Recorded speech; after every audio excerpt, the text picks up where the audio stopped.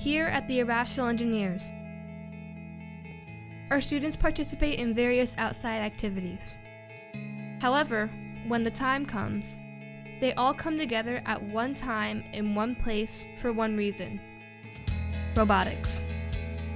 The Irrational Engineers was founded in March of 2015 and started with just 3 students, 2 mentors, and 1 dream.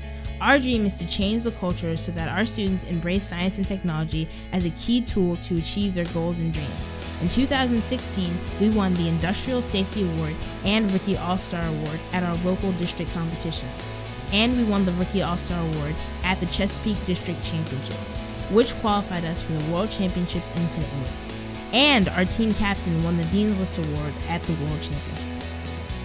The Irrational Engineers has divided their team into 3 student-led sub-teams: mechanical, business, and controls. Our mechanical team performs several tasks from robot design to subsystem integration.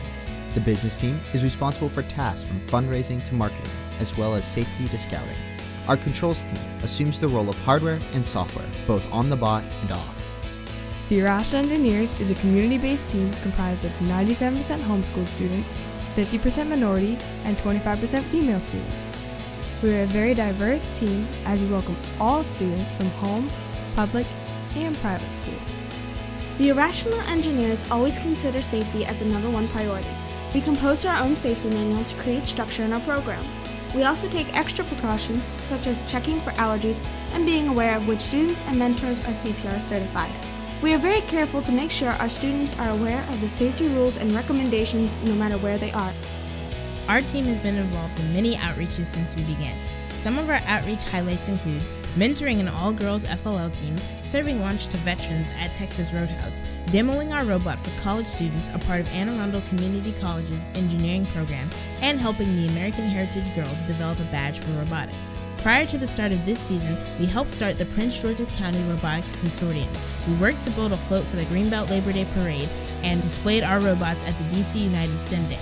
Most recently, we were able to share our hard work in STEAM with thousands of engineers at the DC Auto Show with teams all across Maryland and DC. What we just showed you is just a tiny slice of our pie. Underneath all our crust, this is what makes us, us.